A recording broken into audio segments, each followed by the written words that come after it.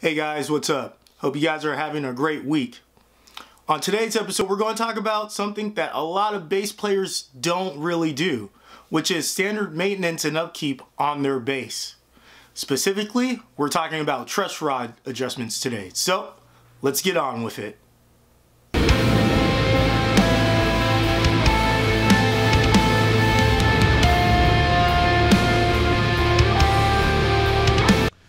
Hey guys, I'm sitting here going over and doing some video editing for the last video I uploaded, and I realized that I'm getting some string buzzing in the lower end of my neck, which means that my neck is out of alignment and I need to adjust that. And in order to do that, I have to go in and adjust my truss rod. Now, so I decided to make a video about that to help those people out who don't know how to do truss rod adjustments. It's very important that you know what you're doing when adjusting your truss rod, because there are a lot of factors that go into it, and if you're not doing it the right way, you can break the truss rod inside the neck, which means you have to eventually get a whole new neck if it's not salvageable, which could be a nightmare.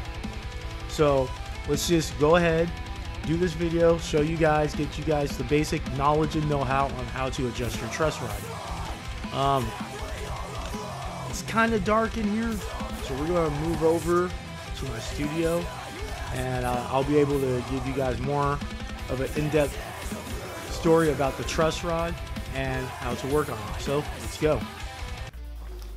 Alright, this is better, much better light.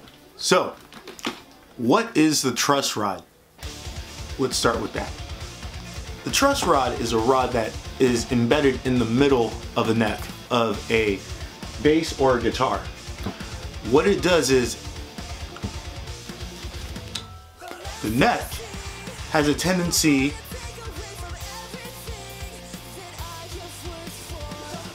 to be a rectangle. But because wood has a tendency in different weather or temperatures to bend or bow, what they did back in the early days is they put a rod, a metal rod that runs the length of the neck. Runs the length of the neck. So when the neck starts to bow up, you adjust the truss rod so that it adds more force to the top of the neck and brings it down.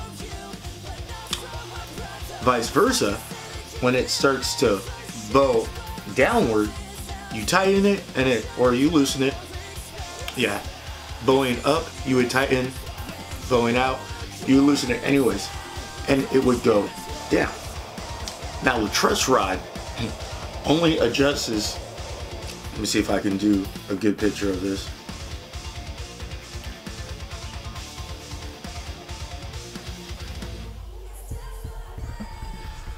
Now the truss rod only adjusts the head end, or the net side of the neck. So if you're getting buzzing on strings down here at the lower end, frets 1, 2, 3, 4, all the way from 12 up, if you're getting buzzing noise on here, you're going to want to adjust the truss rod. Vice versa, if you're getting anything buzzing or things like that from below, you're going to want to adjust your bridge. Now I say adjusting, and that's what it is. And what are we adjusting?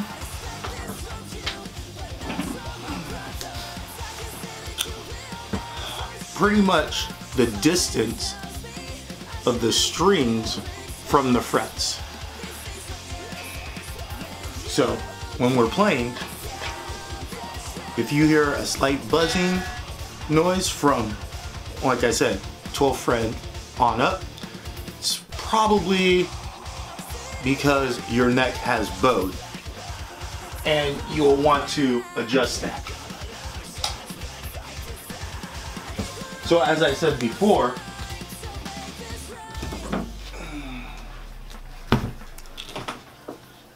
right here on my LTD, I was getting some buzzing noises up here. Oh.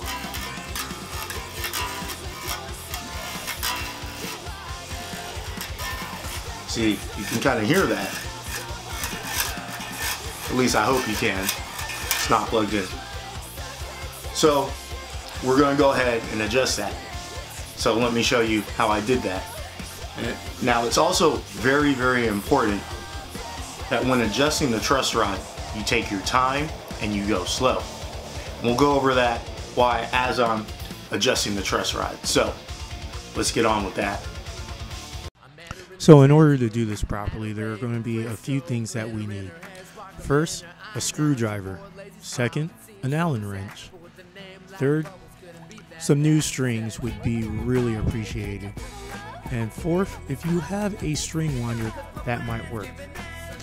So in order to do this, the first thing we're going to do, of course, is to take off the strings. You don't have to take them all off, but seeing how this is my first time doing it on this bass and wanting to show you guys how you could take the neck off, that I decided to do that. After taking all the strings off, flip it over and we unscrew the neck, as you can see me doing that here. After that, the neck should just pop off.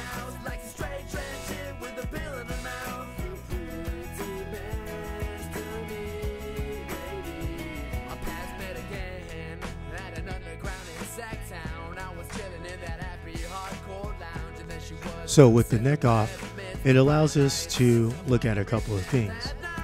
One, we can see the straightness of the neck if we just hold it up to eyesight and look down it. Two, some, very few, but some guitars and basses actually have their truss rod adjustment at the bottom of the neck. In order to adjust the truss rod on those, you would have to take the neck off. For me, as you can see showing you right here, my truss rod adjustment is at the top of the headstock. It's behind a small plastic triangle piece. So after using the screwdriver to unscrew a couple of the screws so that we can move it out the place, now comes, in my opinion, the tedious part, especially when it's the first time doing this, is finding the right Allen key to fit in the hole. Sometimes when you buy a brand new guitar or bass, the manufacturer will actually give you a Allen key for this specific purpose to adjust the truss rod. Once we have found the right Allen key, we can then start to adjust our truss rod. This is where the most important part comes in of this whole entire fix. The truss rod is in a very fragile place, being the cavity that surrounds the truss rod. We don't want it to break, and that could cause us to have to go out and buy a whole new neck. So what do? We make small light turns, about 1/4 of a turn, trying not to apply a whole lot of pressure to it. Once you are done with the truss rod, then it's time to put everything all that together. Now, as I said before, it is important that you remember to only do small light adjustments, about 1/4 of a turn. Because this is also wood, it takes a little time for the wood to set. So once you have adjusted it, you're going to want to let it set for maybe about 30 minutes or so, and then you're going to want to go back and check it out. If it's still not at the right angle, just go back and readjust it by following the same steps. Once you have found the right angle, you are then finished, and all you have to do is retrace your steps. This would be the point in time where if you did have new strings, you would want to put them on. Just reverse the steps, put the screws back in, and off you go. And well, that's it, guys. That's all there is to it, to adjusting your neck using the truss rod. Remember, as I stated before, do this very slowly and very carefully, especially if it's your first time. The worst thing you can have is turn it too hard, too fast, and then snap the chamber that the rod is in inside the neck, because then you just have to get a new neck. I hope this video helped you guys out. If it did, hit that like button. If not, hit the dislike button. It lets me know what you guys like and what you guys don't like. Until next time, I'm Black Boy in a Band saying keep practicing.